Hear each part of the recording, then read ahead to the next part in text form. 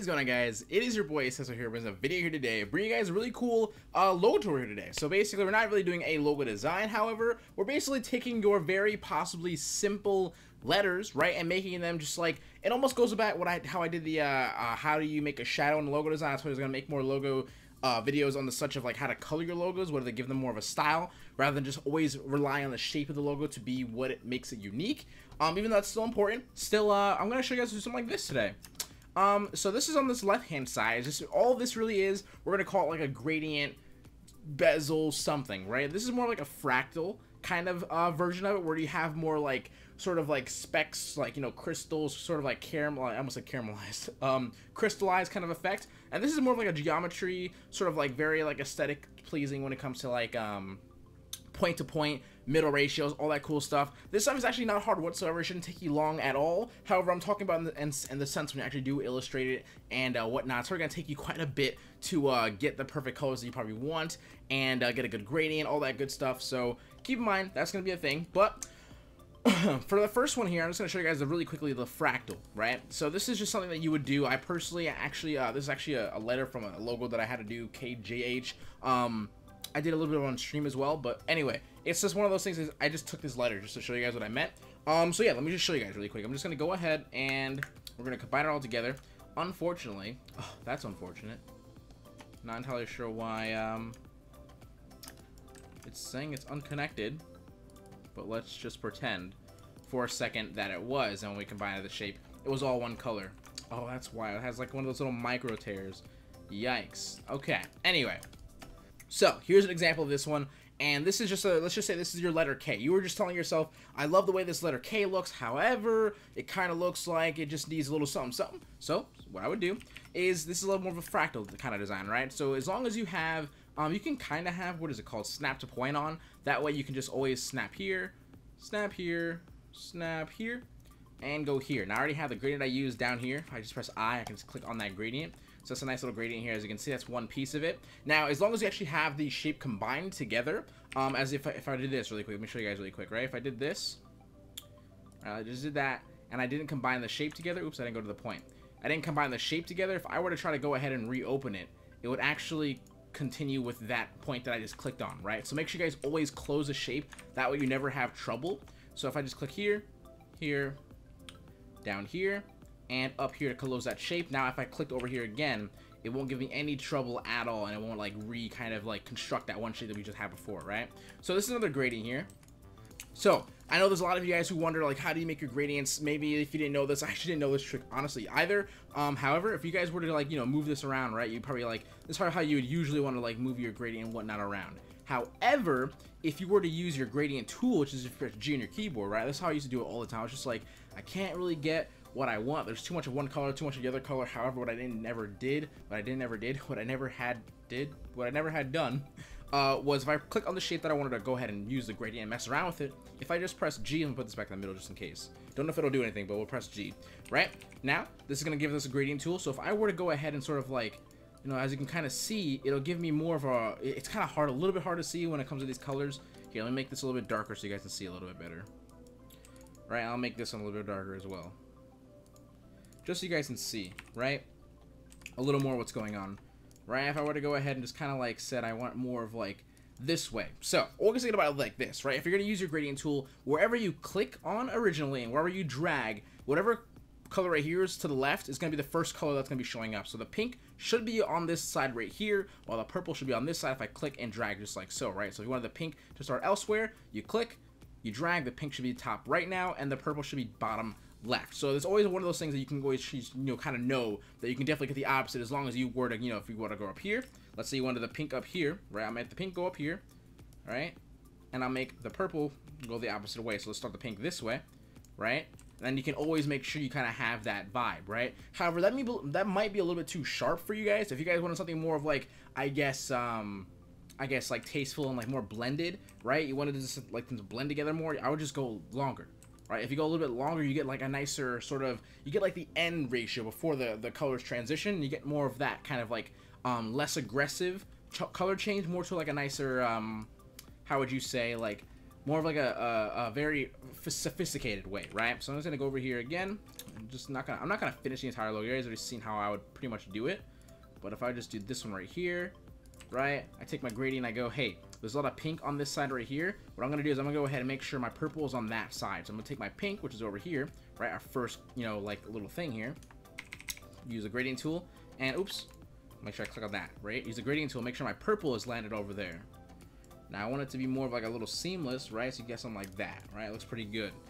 And I would go back into here again, and just simply, I have the snap to point, right? So whenever I hover over my point, I can make sure always that I'm at that point where I can just, you know, say, okay, that's at the point, we're good to go. I'll start the point again with the pen tool. It'll always be at the point as long as you have snap to point on. And of course, you're like hovering semi-close to the point itself. So right here, one of these things right here, there's a lot of purple in this area, so I'm gonna take the pink. Make sure I take the pink, well, click over here, click the G tool, which is the gradient tool, and make sure that pink is maybe more on that side, and then you get something like that, right? So if you, as long as you keep building towards that, you'll get a really cool fractal look to it. I broke mine down a little bit more in a sense of like I had more of a, like I had a lot more little shards, right? But that's just all about like just what you kind of want to do. And also you don't have to choose these colors. You can really just realistically choose whatever colors you want. Let's just say if you wanted to choose, let's go with green, then you wanted to choose maybe blue, right? Let's just do it just for the hell of it, right? If I click on this shape here, if I press I can take that gradient, and then you can go again with the entire thing. So I can just go over here, just gonna press I on all these shapes, and wherever you find that it needs necessary to maybe change your color scheme around a little bit, you simply just take your G tool and mess around. I don't want too much green on that side. I want it like that, maybe. Pretty cool. So there's a lot you can do with like a fractal design. It just kind of looks really cool. I also keep messing with my hair because I know it's too long. I know it's too long, but I'm gonna get it cut soon. All right, so let's go ahead and move around with the little geometrical shape, right? The geometrical shape, geometry shape. I don't know what I'm gonna call this one, but it's more or less sort of like a cleaner look to it and more of a certainty, right? You always kind of know like what kind of shapes are going on here. Now I just made a quick little A, and I'm gonna combine that together, and we're just gonna go ahead and just leave it as so. I'm gonna make this just gray because let's just make it gray. Boom, right? This is what it looked like originally. Now, one thing I would like to do when it comes to like these shapes, if you have like a nice cornered sort of like ratioed, maybe like an A, like an O or P or something like that, it might look that's very like kind of boxy. What I would do is I would always look for diagonals, right? So I'm gonna go for this diagonal here and say, hey, this is a pretty cool diagonal. Let's go ahead and put that one in here. So once you make that first shape, initial shape, you can press I. Well, if you have already a gradient available to you. If not, you have to create your own gradient, of course, right? But I already have this gradient here, so I'm gonna throw that right there, right? That's one little part there. I know for sure that I did this here, right? So I'm gonna combine that, and let's do it again for this side over here. And once again, if you guys do not know what I'm doing, you see how it's like anchor, you see that word anchor? That means I'm snapping to that anchor point. So if you guys don't have that available, make sure you go to view, snap to point, or press Alt plus Control plus your little like parentheses button, right?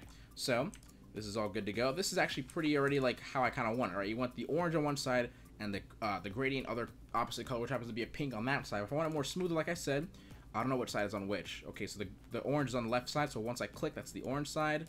So I want to say, let's go with like something like that maybe, right? If you want it to be more smoother, right? You can have it be a little more smoother, which is pretty nice. And let's go ahead and make another cut here. I'm gonna make one big cut here, right? So I'm gonna do that diagonal line here, this diagonal line here, combine those. Let's do it again over here on the right hand side. Boom, boom, and boom.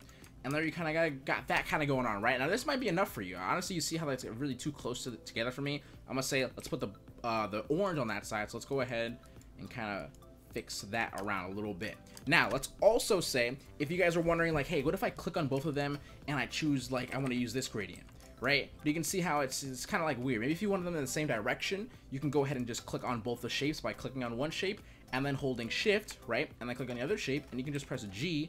And then you can have those shapes be a part of the same shape essentially when you're applying the gradient. So it's gonna be really cool to kind of like know that, whether if you want to like make like a cool little transition or whatnot, right?